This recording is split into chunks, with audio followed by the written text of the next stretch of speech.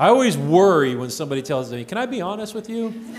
Well, weren't you in the past? I mean, I don't know. Are you just lying to me all the time?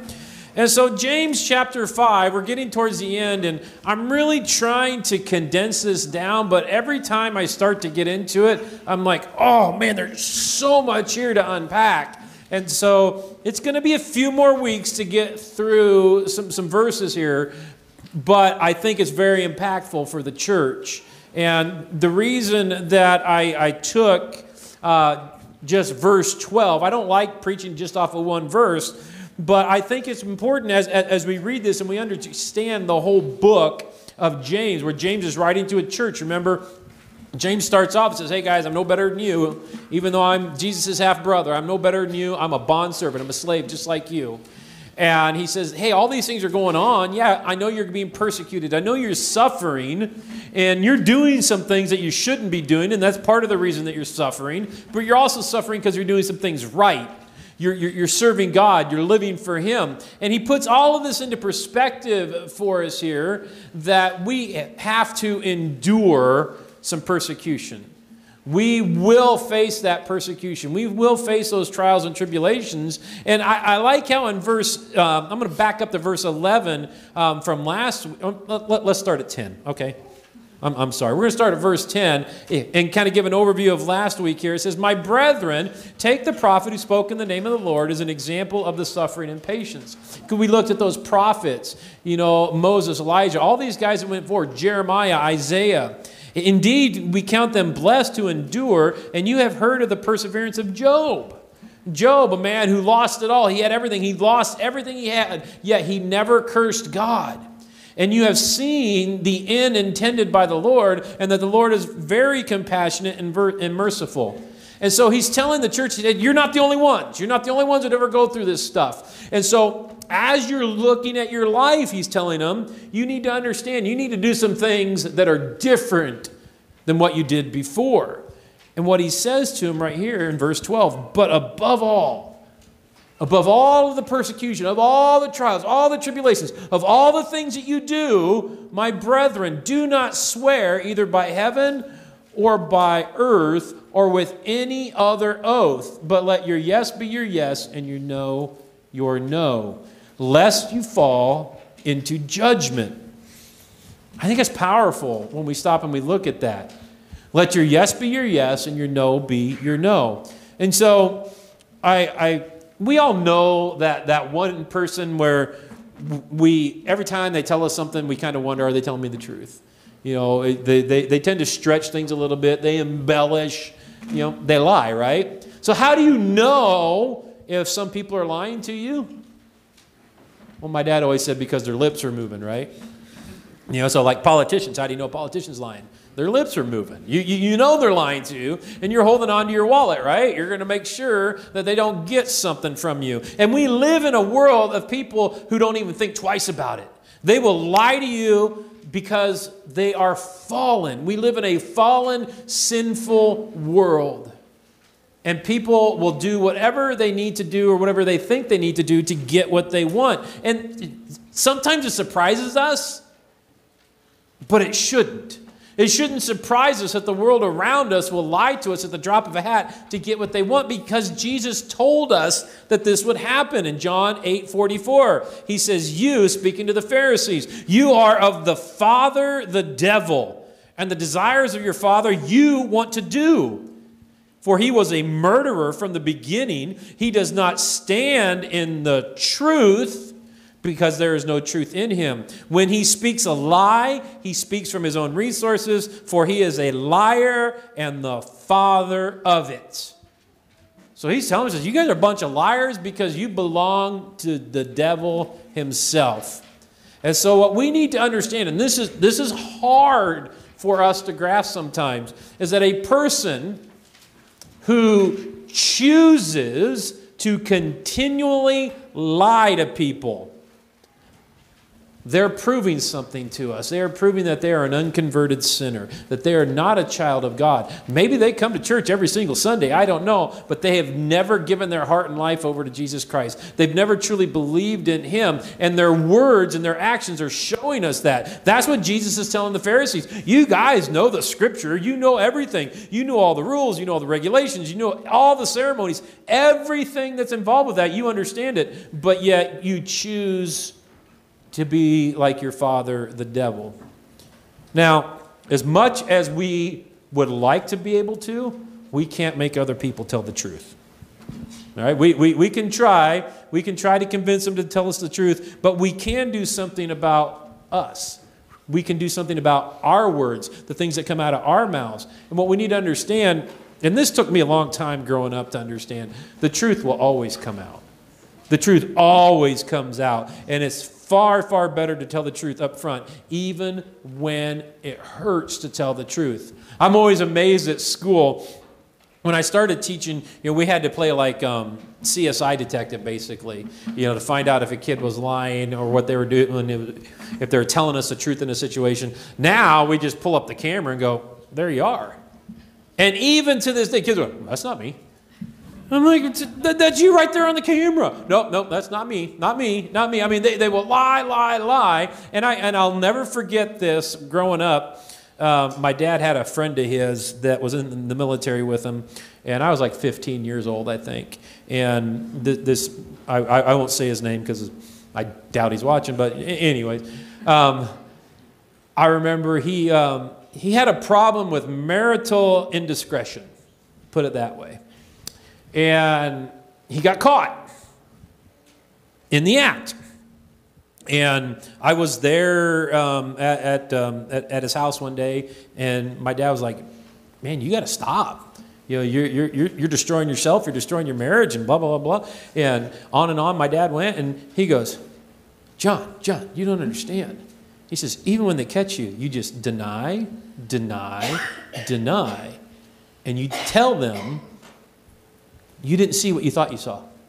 And they'll eventually believe you. And there's people out there like that they will just continually lie to you, and try to get you to say, oh, maybe my perception of reality is all messed up. When in reality, if they would just tell the truth in the beginning, it would be so much better for all parties involved. And so, yes, the truth hurts, but we have to be honest with each other in everything that we do. And so many times we try to cover it up and bury and hide our sins. And what James is writing to here, and what Jesus is speaking to in Matthew that Mark read to us, is that the Pharisees were trying to have an end around. So they were trying to figure out a way that they could lie and make it okay. And so the first thing that we see is that we have to put first things first. He says, but above all, above everything else that you do, my brethren, above all, whatever you do, do not swear. And he's not talking about using four-letter words right here. Although that's not good. That's addressed other places in Scripture. That could be a whole nother sermon. He's talking about something else. And he begins by setting this importance with the people around him, that they need to control their speech. And this isn't the first time he's done this. He's done this throughout the book of James, focusing in, and remember, on the proper use of the tongue, talking about the tongue being a fire, how it is this little tiny member. It's just a few ounces, yet it can set a whole country ablaze and destroy all sorts of things. He understands. James understands this, and he's trying to get the church to understand this, that the tongue is the primary proof of a living faith in Jesus Christ. See, if you're a born-again person, you've believed in Jesus Christ, you've repented of your sins, and you're living for Him, you will seek to control your tongue, and the lost person does not. Now, notice I didn't say your tongue will be perfect. It says you seek to control your tongue. The lost people, those who don't know Jesus Christ, they just say whatever they want, and most of the time they don't even worry about the consequences because they're doing what they want to do. And see, James isn't the only one, again, who's placing an emphasis on this. Jesus said the same thing about the proper use of speech in Matthew 12, verse 34. I love how he starts this statement off. He's looking at the Pharisees and the Sadducees of the day, the rulers, and he doesn't say, hey guys, come here, I have something to tell you. He says, you brood of vipers. That's really not a compliment. I mean, you guys remember Indiana Jones, the first Indiana Jones?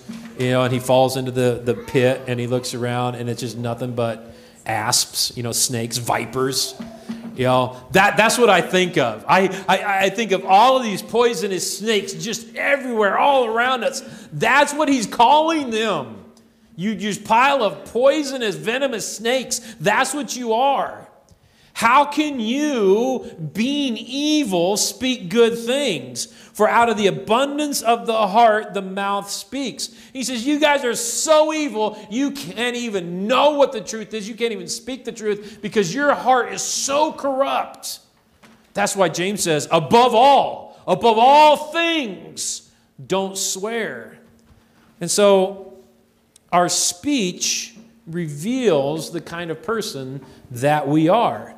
This is why the proper use of our words has to be a priority in our lives. Proverbs 21:23 says, whoever guards his mouth and tongue keeps his soul from troubles. I find myself getting into a lot of trouble because I let my mouth speak before my brain engages. I do that a lot. And Proverbs tells us you need to guard that mouth. You need to guard that tongue. Because when you do, you keep your soul, you keep your life from inviting trouble in. Your words will always betray the condition of your heart. Once they come out, you can't stop them. So he says, first off, brethren, above all things, you need to guard yourself. So what is it that we need to guard ourselves against? This no-no, as I put in the notes. It says, do not swear either by heaven or by earth or with any other oath. Again, this is not, you're not going to walk around, you know, cussing and swearing and calling people names and doing this or whatever it is. I have this discussion all the time at school with kids, and I tell them, hey, in my classroom, this is what's acceptable, this is what's not acceptable. We all know what the big letters are or whatever, and we talk about it, and I want to make sure kids understand that it's not acceptable language. So that is a total separate issue here. What James is referring to, the word swear in this case, is not, again, profanity, but he's talking about a promise or an oath that was made. And so what we need to understand, this is way different. This is kind of like, I guess, like a handshake deal that people used to make today. Now, if it's not written down, and you'll have 27 lawyers sign off on it, it's not good, right? So during this time, during ancient times, before there were written contracts, people would bind their agreements with a verbal oath. They would swear to do something, and then they would call on God to witness whatever it is they did, witness their words, and then they would invoke and say, if I don't do this, I want God's judgment to fall upon me if I fail to follow through in our oath. And it was a binding agreement. It was just like going to the courthouse and signing on a piece of paper. But, as I alluded to earlier, the Jews found a workaround, or so they thought. So they believed that this was only binding, the oath or the agreement, swearing to, it was only binding if they swore in the name of God himself. So if they swore to anything else, they believed their oath to be an unbinding oath, and it could be broken if necessary. So in Matthew 23, where Mark read to us today, Jesus talks about this. He says, you're a fool, you're blind. Whoever swears by the temple and says that is nothing, but whoever swears by the gold of the temple, he's obliged to perform it. And then he goes on, he says, for which is greater, the gold of the temple or that sanctifies the gold? So if I swore an oath to the four walls of the temple, that was okay to break that one because it was just the walls. But I can't, they're trying to get around it so they don't break that oath, invite God's judgment on them. And so he tells the Pharisees that an oath that is given in the name of anything in all of creation. So even if they built it with their own two hands, that God gave them the ability to do that. God gave them the strength to do that. When you give an oath under those circumstances, that is an oath before God, because God alone is the creator of all things. Now, I know some people take exception to that because they think, well, God wasn't in my workshop when I built this. God wasn't. No. God was, because God gave you a talent. God gave you an ability. God gave you gifts to do the things that you do. I mean, you guys have seen our beautiful little church outreach box out here. If you'd asked me to do that, it probably would have been like a cardboard box, with a little sign on it that says free stuff or something like that. But we have David here, who has an incredible ability that he's been gifted by God. And so God is the author and the creator of all things. And so by swearing by anything at all, Jesus is telling them that is a binding oath, and God will hold them accountable. And James is reminding them that your word and your word alone, regardless of what you swear to, must be binding. And so you have to tell the truth. Tell the truth and do what you've promised to do. Anything less than the truth is a sin, and God will hold us accountable for those lies that we commit. So, the cool thing is that there's a cure to this. There's a cure. We read on.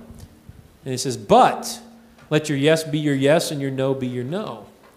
So, James is using the exact same words that Jesus used in Matthew 5, where Jesus said the exact same thing. He says, but let your yes be your yes, your no, for whatever is more than these is from the evil one. So you don't need to add to anything. You don't need to take anything away. You just need to be honest with people. And so many times we try to, make the story sound a little bit better. Carla will know who I'm talking about here, but I used to have a couple hunting buddies, and we had this one hunting buddy that we go out to our different stands or whatever, and when he came back, if we saw 5 deer, he saw 15. And if I saw a 130-inch buck, he saw a 180-inch buck. But we never saw proof. We never saw proof. He was always adding to, and that's where Jesus says, no, yes is yes, no is no. You don't need to add anything to the truth, because the truth speaks for itself. See, we need to speak the truth every time we open our mouth. In all things, in all times. Because again, the truth will stand on its own. You can't destroy the truth. It doesn't need our help. The scriptures don't need our help. The truth does not need a little bit of embellishment added to it. And we, as believers, as born-again believers, are to be known as people who speak the truth at all times. Our yes should always mean yes. Our no should always mean no. In Ephesians 4:25, Paul writes this. He says, Therefore, put away lying.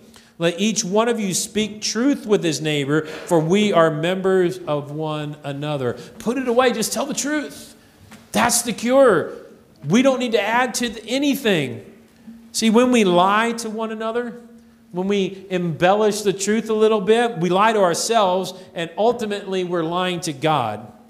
Our lies, these untruths that come out of our mouths, reveal the lack of love for God, for our brothers and our sisters in Christ. When we lie, we're proving that we don't really care about the body of Christ, the church. When we are characterized by the lies that we speak, we prove that we truly don't know Jesus. That's harsh. That's harsh, because it's so easy. It's so easy to do. It's just a little slip of the tongue. And there will be times when you're telling the truth and everybody looks at you and goes, yeah, whatever. I don't believe you. Tell the truth anyways. You don't need to change it. You don't need to add to it. You don't need to take it away. You tell the truth anyways. Because the truth isn't always going to be believed, and it's definitely not always going to be received by the people around you. But the truth, regardless of the fact, is always right. We see that happening to today's society, right? We see people saying, well, science has evolved. What is a woman? Oh, my goodness. I laugh every time I see those statements being made. And I'll have students tell me and say, well, what if I want to identify? So you can identify whatever you want, but the truth of the matter is still, you have an X chromosomes or you have XY chromosomes. That's the truth. Biology is biology. Truth is truth. And we as a society, as a church, need to come together, not only just Newburg, Chester, but as a body of believers, the body of Christ, and stand up and say, no, the truth is the truth, and it's always right. Regardless of your feelings, sometimes the truth hurts our feelings.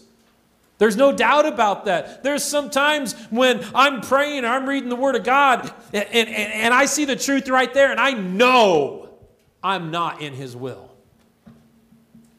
God doesn't say, well, you just flip a couple pages, Matt, and just forget about that.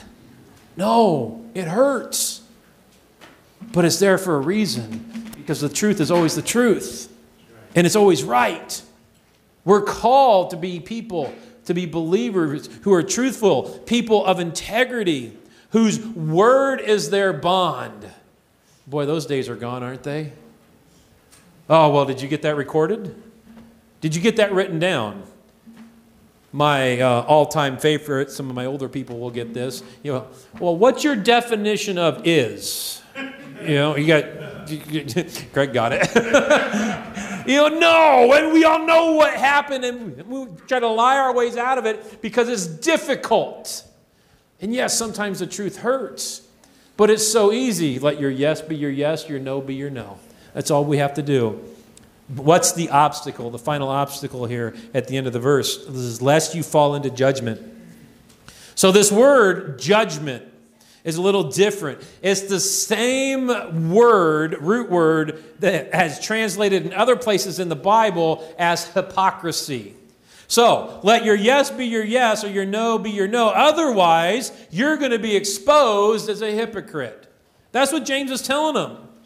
He says, you need to be a good witness. People think of you as a follower, as a believer of Christ, but yet when you don't speak truthfully, the truth will come out and you will be exposed. That's what he means by judgment. He's talking about that habitual liar, the one who lies constantly. They are proving that they don't know God. They are proving the lost condition of their heart. John the Revelator in Revelation 21:8. But the cowardly, the unbelieving, the abominable, murderers, sexually immoral, the sorcerers, the idolaters, man, some nasty people here, and the liars shall have their part in the lake, which burns with fire and brimstone, which is a second death.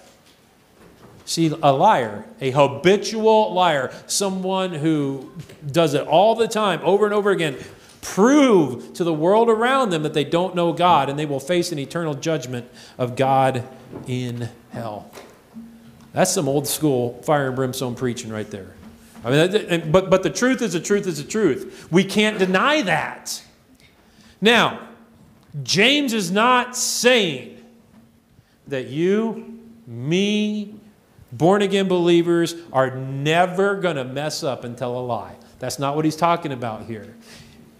He is saying that someone whose life is marked by continual lying will face that judgment. They will be exposed as a hypocrite. People whose lives are characterized by this pattern of lying, they give evidence to everybody around them of their unregenerate heart, that they're really, truly not a born-again believer, that they're not saved. And so my question to you today, I mean, this is a short passage of Scripture, but I think it's very powerful for us because we tend to think of people doing just terrible things with the words that they say. But are you guilty today? Maybe not being a habitual liar, but guilty of someone who's not watching their words. Are you guilty of trying to hide it, to protect yourself, to make yourself better, or for any other reason, instead of letting the truth speak for the truth? If we are, if we're in that position, we need to repent of that sin. We need to come before the altar of God and lay it down before Him and consider whether or not we are truly living in God's grace. Because if it's something that we do without even thinking about and just making things up on the fly and not letting the truth speak for the truth, then that says something about the condition of our heart, just as Jesus told the Pharisees. See, if you know Jesus Christ and you know the truth, if you know these things, you know that the truth should and must be lived out in our faith.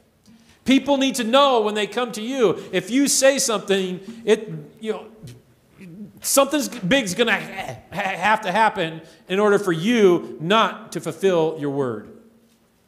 Okay, so we all know those people. They tell us to do something and say, yeah, I'll never see them.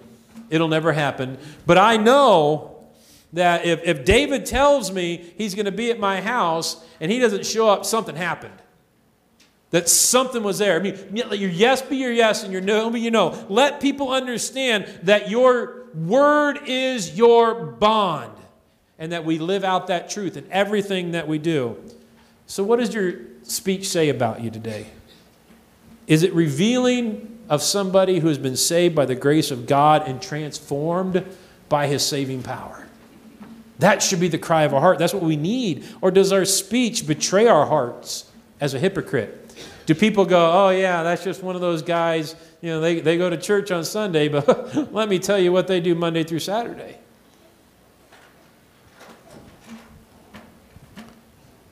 One or the other is true. And that hurt when I was preparing this. One or the other is true. We're either marked as someone who has been saved by the grace of God and knows what the truth is, and the truth is the truth is the truth, or we're not, or we're a hypocrite. And how many times have we heard that? Well, I can't go to that church because it's full of a bunch of hypocrites. We're our own worst enemy. Our speech reveals our heart. So what's coming out of your mouth? Is it the truth or is it lies? Whichever it is, truth or a lie, it reveals the condition of your heart. And we have to be honest with each other. We have to bring that condition to Him today. Repent and let Jesus Christ, through the power of His blood, through the power of His saving grace, transform our hearts. Transform the words of our lips into a beautiful sacrifice of praise that we offer up to Him. That's what James is telling the church. Let your yes be your yes and your no be your no. To be honest in everything that you do. Let's pray. Father, we thank you for this word today. I thank you, Lord, for the power of your scriptures. And I just pray, Lord, that if there be anybody here or watching online, Lord, who doesn't know you as their own Lord and Savior, that today is the day. Today is the day that they come before you and they lay it all out before you and they believe in you and make you master and Lord of their life. And Father, for those believers here today who are struggling in this area, who are struggling of grabbing a hold of the truth and sticking to the truth and understanding that your word does not need our help, Father, I pray that you would just continue to work in our hearts and our lives and that we just lay it out before you at the altar. That we come before you and we let your saving grace transform us to change our thoughts, to change our words, to change our actions, Lord, into that beautiful sacrifice of praise. Father, we love you, and I thank you for this wonderful congregation that you've blessed us with. In Jesus' precious name we pray. Amen.